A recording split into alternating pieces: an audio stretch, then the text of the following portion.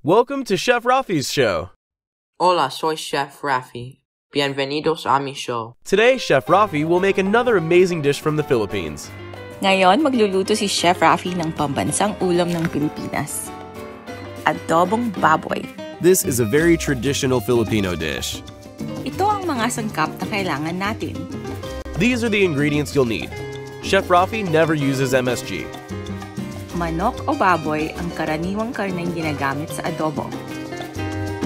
Hindi kami gumagamit ng sibuyas o luya! Let's start cooking. Pork spare ribs ang gagamitin natin ngayon. Timplahan muna natin ang karne.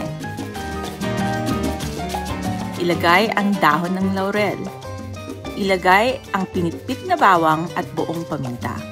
Kung gaano karami ang toyo, ganun din karami ang sukang gagamitin mo para sa timpla.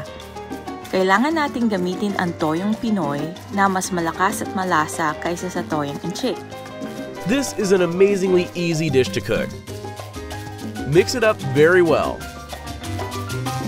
Ibabad ang tinimplahang baboy magdamag para lalong sumarap ang karne. While waiting for the meat to marinate, we suggest you go to a Filipino wedding. The smell is amazing. Pakuluan ito sa mahinang apoy hanggang maluto ang karne at matunaw ang taba. Kailangan nating takpan para hindi matuyo. Ito ang kinalakihan naming pagluto ng adobo. Hindi namin ginigisa at hindi kami gumagamit ng sibuyas. Di tayo magdaragdag ng tubig. Traditionally, hindi ginigisa ang adobo. Naluluto ito sa sarili niyang taba. Matagal ang shelf life ng adobo dahil sa maalat na toyo at suka. Matagal mapanis.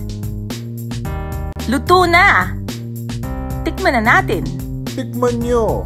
Ang sarap! Ang bango! Chef Rafi would love to hear from you. Send him your favorite family recipes. Maraming salamat sa inyong pananangkilik. Nasaan ang adobo ko? Inubos mo ba? Chef Rafi. Asian Thursday, ILA. Asian Wednesday. Wednesday. Got some information on you, pal. You're sharing top secret recipes is what we heard. Well, let me tell you something, pal. Nobody shares top secret recipes and gets away with it when we're on the case. We're coming for you. We know where you are, pal. So just keep it up. Keep it up, that's all I got say. these nice shiny bracelets for you, buddy. That's right, you'll be in jail like this. And when you go to jail, there ain't gonna be no cooking in there, pal. The only cooking you're gonna be doing there is out in the sun when you're in the yard dying from the heat. You understand me? You better knock it off. I don't care how old you are. Chef Rafi films videos all over the world. Where will Chef Rafi go next? Subscribe to find out. Subscribe na kayo sa aming channel! Please share this video with all your friends. Take care, friends.